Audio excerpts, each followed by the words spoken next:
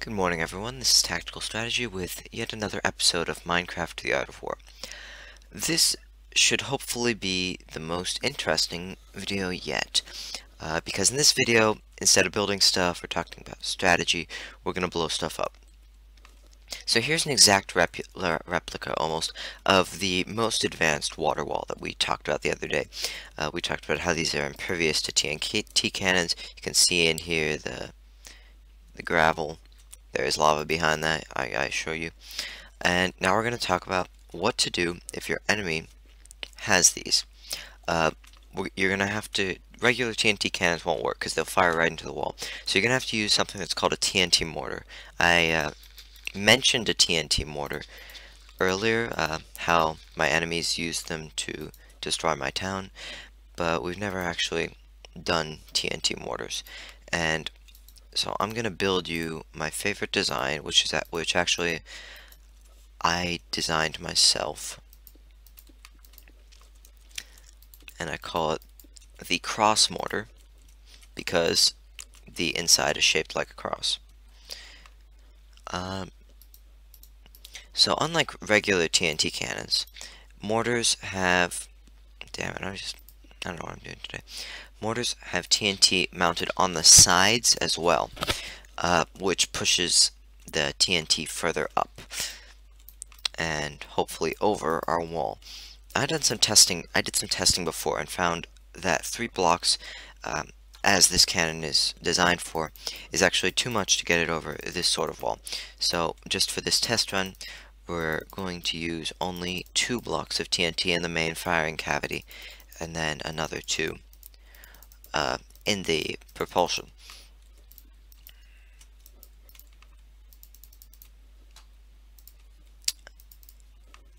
So now I'm just going to put a TNT right there. If you wanted to get it further, you could put it here instead. But since we want it to go up and over, I'm going to put it right here. So now let's see if this works.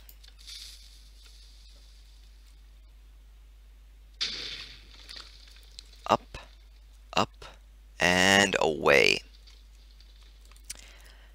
You see that?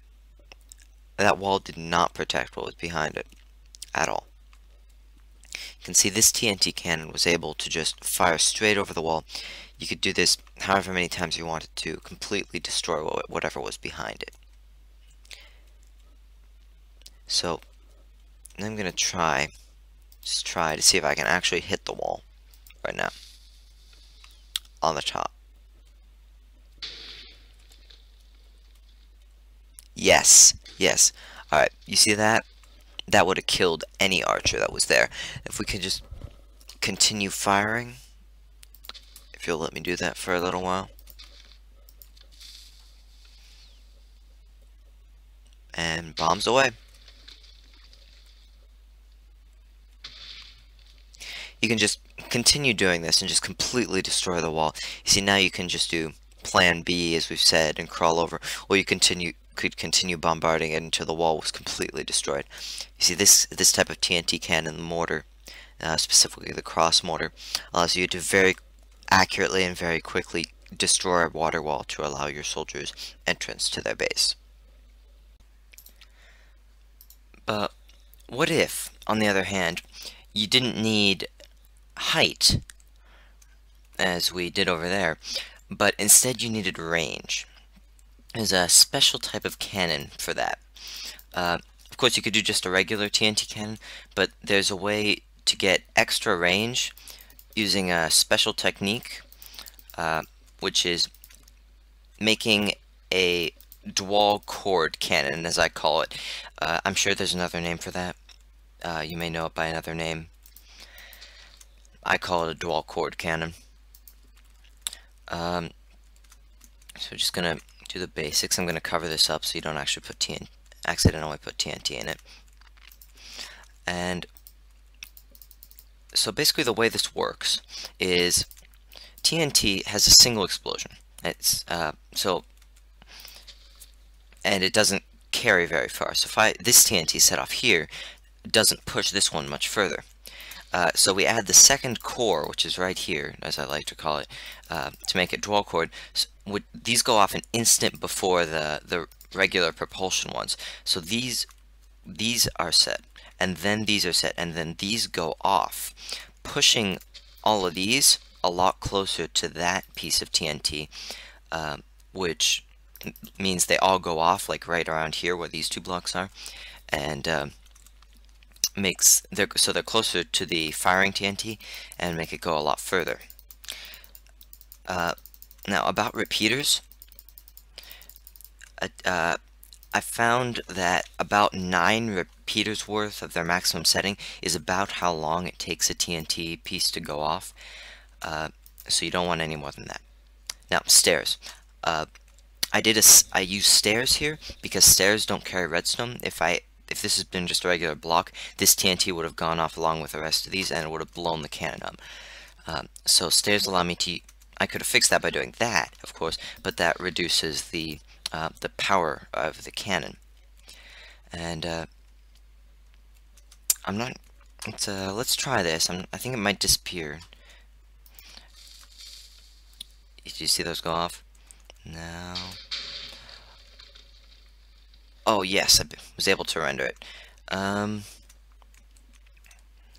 you can see that was a very low arc, but we got it pretty far. It's just about on the edge of the render distance for far. If you could have a line of these just bombarding the approaching enemy, they would have a hard time returning fire at you if they can't even see you. I don't think a bow can go that far, at the very least accurately. So here we have a cannon for sieges. Here we have a cannon mainly for defense or long-range bombardment.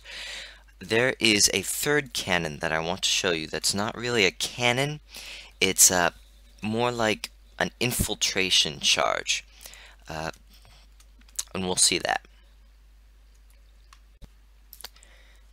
Here we have the second wall that we showed in the previous video, just because I'm not sure how TNT works with lava, and I don't want to try that for a video, but I'm pretty sure it would work. So maybe you're outnumbered, maybe it's the dead of night, maybe you just want to cause some trouble without trying to actually take the city. Anyway, you need to be discreet, but you want to blow stuff up anyway. So how are you going to do this? You're going to use what I just called an infiltration charge. This is actually taken from real life. It's I'm not sure what it's called again. Basically, you're inserting TNT to the wall in a very stealth-like way. So you see, I'm just using this piston to push the TNT through the wall. And when that looks like enough, I push cobblestone in with it.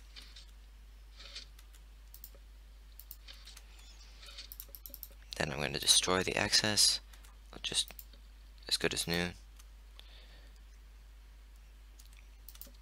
Then just drill a tiny hole and run.